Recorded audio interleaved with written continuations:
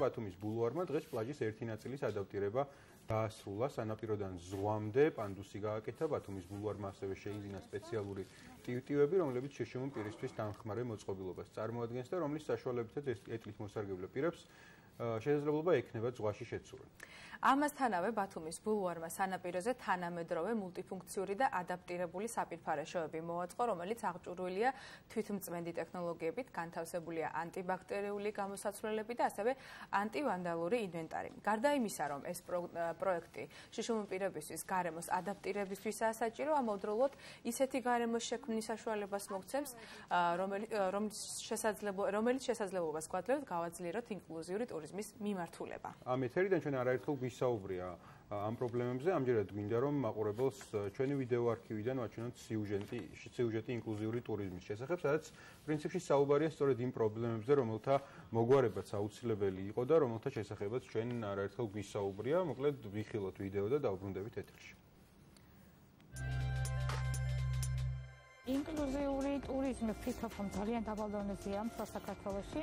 არ არსებობს საზოგადოებრივი ტრანსპორტი, რომელსაც შეძლებთ გადაადგილებას, ან თუნდაც კერძო ტაქსიები არ არის არჩევანი, რომ თუნდაც ავტობუსი არ არის მისაწვდომი, ტაქსი მაინც იყოს ხო, რომ მოახერხო გადაადგილება. ყველაზე მეტად საწყენი არის ის, რომ ადაპტირებული სასტუმროები არის ძალიან მაღალი კლასის, 500 კლასიან სასტუმროს აქვს, მხოლოდ ის ელემენტარული რაღაცები რაც უნდა ჰქონდეს კათოლიკოსი სასტუმროს და ეს ერთი დღე ამ სასტუმროში 200 ლარიდან იწყება. არ არსებობს არსად მეორე გვეძებდი და ჰოსტელი ვერ ვნახე, რომელსაც ექნებოდა პანდუსი ან თუნდაც ერთი საფეხური.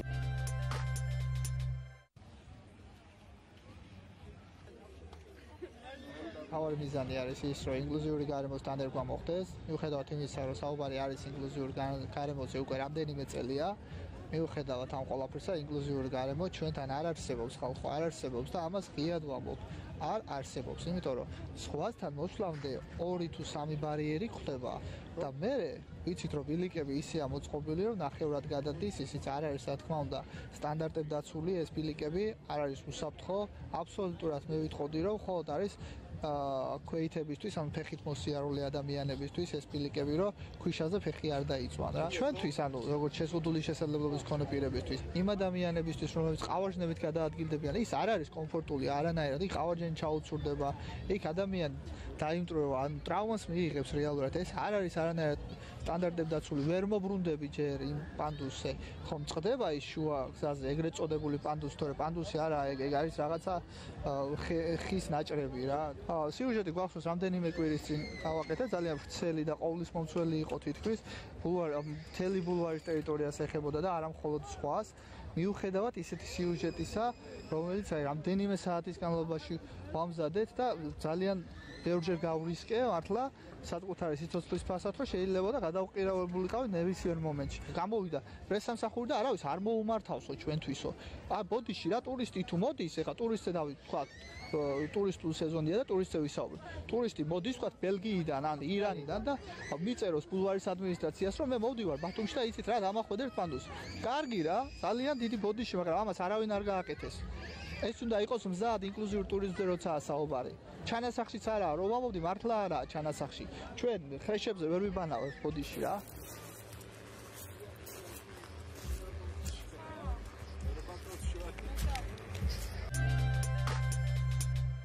აქ პირველად მივდივარ, მაგრამ ცოტა არ იყოს მეშინია.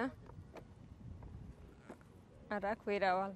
ხელით სამართავი ეტლზე, გიწევს ხელით, რომ დააბალანსო სიჩქარე.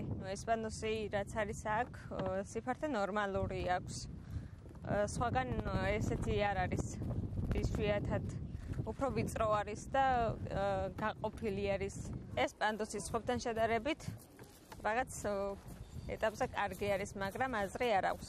მაინც წდება რაღაც 50 მეტრზე. ხე არ იყოთ, რომ გაეგრძელებინათ ალბათ.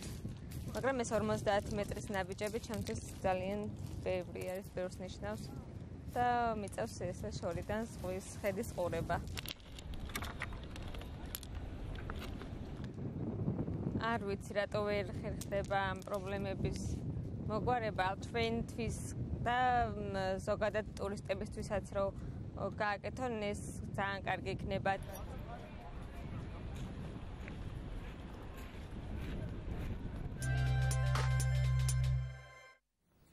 დავბრუნდით ეთერში და პრინციპში გავაგრძელოთ ამ თემაზე საუბარი ჩვენს ჟურნალისტთან ივანე ბაკურაძესთან ერთად, რომელიც ბათუმის სანაპიროზეა ახლა და იქიდან შემოგვიერთდება და გვიამბობს მოკლედ რა ვითარება ახლა ბათუმის პლაჟზე. ივანე, როგორც ვიცით, არის სტუმრებთან ერთად, თუმცა ივანე, გითხარი თავდაპირველად სანაპიროს რა ტერიტორიაზე ხარ და რამდენ ადგილზე არის განთავსებული ეს ტივტივები?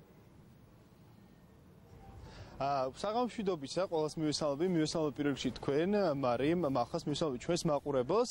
თქვენ სწორად აღნიშნეთ, გავაგზავნებთ თემას ინკლუზიურ ტურიზმზე იყო საუბარი, ასევე იყო იმაზე შესახებაც საუბარი, რომ ბათუმის ბულვარში უკვე სანაპიროზე ერთი კონკრეტული ლოკაცია უკვე არის ადაპტირებული და შუშუმ პირებს აქვთ უკვე შესაძლებლობა თავისუფლად დამოუკიდებლად გადაადგილდნენ და მივიდნენ ზღვასთან, რაც ძალიან დიდი სურვილი იყო მათი წლების განმავლობაში. მე სტუმრებთან ერთად ვიმყოფები და მათთან ერთად ასე ვთქვათ მიმოვიხილავ ამ ამბავს რა გაკეთდა, როგორ გაკეთდა, ასევე ადამიანები ვინც ელოდნენ ამ ყველაფერს გაუმართლად თუ არ მოლოდინები რა ასწავლებიან და კიდევ რა არის რიგი გამოწვევები. ჯერ მე საუბარს დავიწყებ ბათუმის ბულვარის დირექტორთან ირაკლი ჯინჭარაძესთან და ის თავად მოგვიყვება ამ საღამოშვიდობისა თქვენს მაყურებელს. ძალიან დიდი მადლობა რომ ხართ ჩვენთან ერთად. დამეთანხმებით ეს ძალიან დიდი გამოწვევა იყო ბულვარისთვის და მთლიანად ჩვენი ქალაქისთვის ასე ქვეყნისთვისაც რომ უფრო მეტი ადაპტირებული და ხელმისაწვდომი სივრცე იყოს საზოგადოების ნებისმიერი წევრისთვის. კონკრეტულად ამ ლოკაციაზე დავიწყოთ უკვე რომ ჩვენს მაყურებელს შევახსენებ 2018 წელს თქვენ შეხვედრაც კი გქონდათ არაერთ წარმომადგენელთან შიშიმ პირებთან საზოგადოების სხვა წევრებთანაც რომლებსაც აწუხებდათ ეს პრობლემა და დაისახა მიზანი 2019 წელს გაკეთებული იყო კონკრეტული ნაბიჯები გადადგმული იყო და ესეც რასაც ჩვენი მაყურებლები ხედავენ ასე თუ ისე ითქვას ამ ყველაფრის შედეგია კონკრეტულად რა გაკეთდა რა გეგმებს და რა მიზნებს მიაღწია. ახლავე ოქტომბრის თვე იყო როდესაც აჭარის მთავრობამ და ბულვარის ადმინისტრაციამ დაპირდა საზოგადოებას რომ ბათუმის ბულვარში იქნებოდა სანაპირო ზოლი, სადაც იქნებოდა სრულყოფილად ადაპტირებული და დღეს ჩვენ მოვისწარით ამ დღეს და ვნახეთ, რომ სწორად განხორციელებული პროექტით ვნახეთ, რომ შეზღუდული შესაძლებლობები არ არსებობს თუ სწორად განვახორციელებთ ინფრასტრუქტურულ პროექტებს. ეს პროექტი მოიცავს მთლიანად სრულყოფილად თქვენ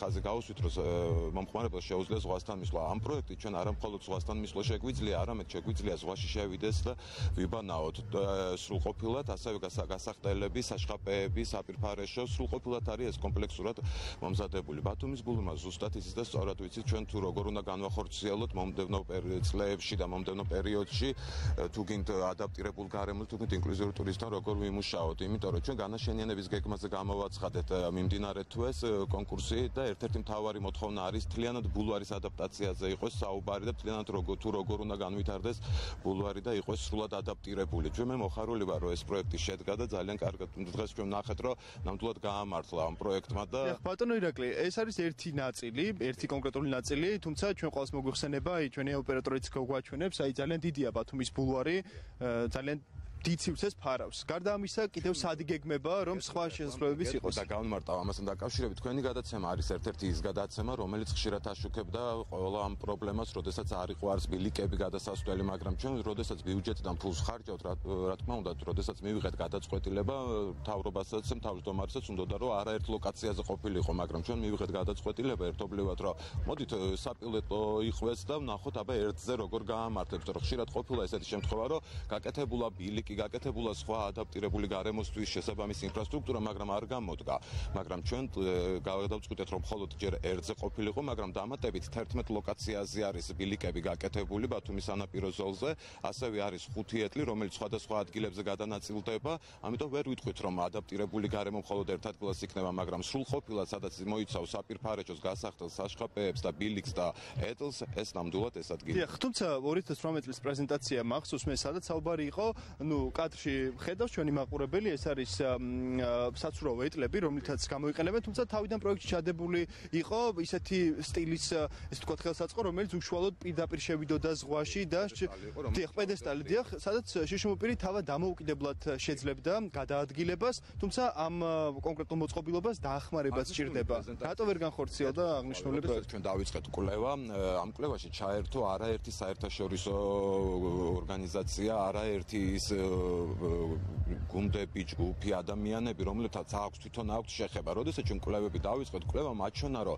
ჩვენს ჩვენს ქვიშაზე, ჩვენს სანაპირო ზოლზე შეუძლებელი იყო, იმიტომ რომ ჩვენ არ გვაქვს ქვიშა, ჩვენ გვაქვს კენჭები და როდესაც ჩვენ ის სტაციონალურ ჩასასვლელს გავაკეთებდით, ღელვის შემთხვევაში ის, რა თქმა უნდა, შეუძლებელი იყო იმის განხორციელება და გაჩერება ერთ ადგილას, იმიტომ რომ ღელვის დროს ის დაზიანდებოდა. კვლევების თანახმად ჩვენ გვიჩვენეს, რომ ჩვენს არსებულ ჩვენი პლაჟის შესაბამის პლაჟზე საჭიროება იყო აღნიშნული ეტლების შეძენა და ამიტომაც გადავწყვიტეთ, რომ ეს ეტლები შეგვეძინა, იმიტომ რომ სხვა და ბოლოს შეკითხვით გადმოვიდოდი ინკლუზიურ ტურიზმზე საუბრობდით და ჩვენ წამყვანებას ეს შესავალი გააკეთეს.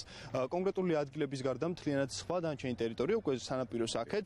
რამდენად არის მზად იმისთვის, რომ თქვათ არ შეხვდეს შიშმოპირებს წინაღობები, იმიტომ ხოლმე იყო თუნდაც კიბეები, ჩასასვლელები, თუნდაც ნულოვანი დონის პრობლემა და ასევე ყველაზე საინტერესო არის კვების ობიექტები, რასაც საუბრობდით, რომლებიც აი აქ იდგმება, შესაძლებელია ის შიშმოპირებისთვის არ იყოს და საპირფარეშოებით არ იყოს ხელმისაწვდომი. გულისხმობ მე კონკრეტულად რას. შესაძლებელია ვთქვათ, მხოლოდ ეთლით მოსარგებლებზე არ მაქვს საუბარი მცირედ ხედველებისთვის და ასე შემდეგ. აი ამ მიმართულებით რა ხედვა გაქვთ თქვენ?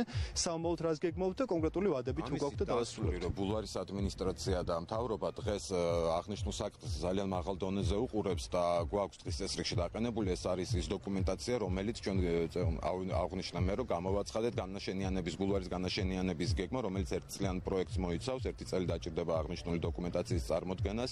იქ არის ხაზგასმით დაწერილი, რომ სრულყოფილად ადაპტირებულ გარემოზე არის. ეს არ არის მხოლოდ ეთლით მოსარგებლე ადამიანებისთვის, ეს არის, რა თქმა უნდა, მცირედ ხედველთათვის. ხედველობით დაქვეითებულ ადამიანებზეც საუბარი და ბულვარის ადმინისტრაცია და მთავრობა ნამდვილად გააკეთებს ყველაფერს, რომ უმოკლეს პერიოდებში და უმოკლეს წლებში სრულყოფილად იქნება ადაპტირებული ის.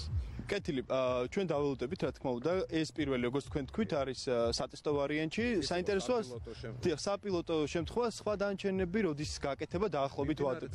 მიმდინარე წელს ჩვენ შემოვიფარგლეთ ამ პროექტით და ამ პროექტის გარდა ჩვენ, რა თქმა უნდა, გადასასვლელები და სხვა შემოსასვლელები გავხსენით, რომელიც უფრო მარტივად და უფრო კომფორტული გარემო შეუქმენით, მაგრამ მომდევნო წლებში სრულყოფილად ადაპტირებულ გარემოზე ვმუშაობთ და იქნება სრულყოფილად ადაპტირებული, ასევე რეგულაციები და სტანდარტებზე ვმუშაობთ პარალელურად, რომელიც დაავალდებულებს ჩვენს ტერიტორიაზე განთავსებულ კვების ობიექტებია, ეს თუ სპორტული თუ საბავშვო კუთხეები არის, რომ სრულად იყოს ადაპტირებული, სხვა შემთხვევაში მათ არ შეეძლებათ მუშაობა ჩვენს ტერიტორიაზე. ასევე ჩვენ სულ რაღაცა ერთი კვირის უკან რეაბილიტაცია ჩაუტარეთ ახალ ბულვარში საბავშვო კუთხე, სადაც იქაც ადაპტირებული გარემო არის ადაპტირებული საქანელები ბავშვებისთვის, ასევე შესასვლელები და ჩვენ პირობას ვიძლევით, როგორც შემოდგომაზე დავპირდით და შედეგიც ვაჩვენეთ, პირობას ვიძლევით, რომ უმოკლეს დროში ბულვარი იქნება ყველასათვის და დღევანდელი პროექტი კი სხვა ყველასათვის არის და ეს შედგა და მე ძალიან მოხარული ვარ, როდესაც ვხედავ ასეთ ბედნიერ ხალხს, როდესაც ჩვენი მეგობარი აგერ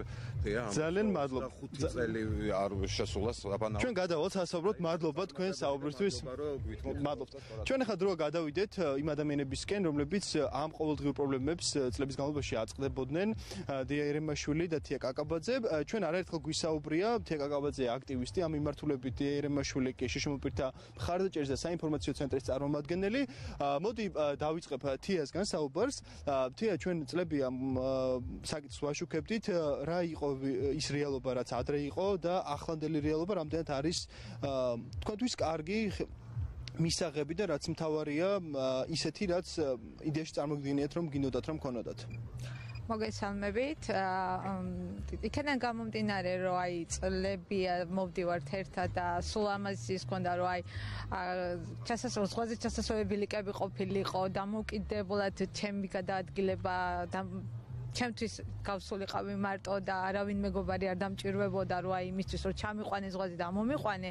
ეგ არის ძალიან დიდი მიღწევა და ამისთვის მადლობა. მიუხედავად წლების უკან სულ ამის ბრძოლაში ვიყავით, რომ თუნდაც ერთი ლოკაცია გქონოდა ზღვაზე ჩასასვლელი და წლები დაჭირდა ამას, მაგრამ დღეს გვაქვს ამისთვის და თუმცა თანხმდებით, რომ მხოლოდ ერთი ჩასასვლელიც არა საკმარისი ალბათ და კიდევ თქვათ რა არის ის გამოწვევების ხედვები, რაც თქვენ მიგაჩნიათ, რომ კიდევ არის გასაკეთებელი და აი ეს გზები, რაც უნდა გაიაროს კიდევ ბათუმის ბულვართან თქვენთან ერთად, რა თქმა უნდა, რა არის, რაში ხედავთ კიდევ გამოწვევას, რაც აუცილებლად უნდა დაიძლიოს, თუ წელს თქვათ ვერ მოხერხდება, შემდეგ წელს აუცილებლად. ხო, ნამდვილად წელს ვერ ესწრება, რომ აი წელს არა მარტო ეს ფინანსებთან არის გათვლილი, ხო? თან ბიუჯეტიც არ იყოფა, რომ მარტო 1-2 წელში დაიფაროს ყველა ბათუმი მოიცოს სრულმა ადაპტირებამ და ზღვაზე ჩასასვლელი ბილიკები, ლოკაციები ყველგან აღინიშნოს. ფინანსურადაც ვერ გავწვდებით ამას და ამას ცოტა დრო დაგჭირდება, მაგრამ დროის განმავლობაში ნელ-ნელა ალბათ გაკეთდება, მე იმედი მაქვს, იმიტომ რომ უკვე საფუძველი ჩაეყარა იმისა, რომ ერთიდან ნელ-ნელა მივყვება. გარდა ზღვისა კიდევ არის ბულვარის შიდა მხარე, სადაც სეირნობა ასე შემდეგ. აი იქ თუ არის დღეს რაიმე ბარიერი, რაც თქვენ ხელს გიშლით მაგალითად თუ არის ორი ბარიერი არის, ერთი თეთრი კორონადები რო არის. აი მან და ამოსასვლელი არის ძალიან მაღალი და დამოუკიდებლად ვერ მოვდივარ, აი დაცვის დახმარების გარეშე. აი ეს კიდე არის ერთი ზემოთ. ეს ორი ბარიერი რო კიდე კონკრეტულად მეორე სად არის ბატონი ირაკლიც გვისმენს და სავარაუდოდ შესასვლელი. ისეთი ზუსტად არ მახსოვს რომ. აი შადრევნებთან რო არის. კიდე ეგ არის ხო? გასაგებია. მადლობა, ძალიან დიდი დიასთან უნდა გადავიდეთ. ჩვენ საუბრობდით მაყურებელს შევახსენებ.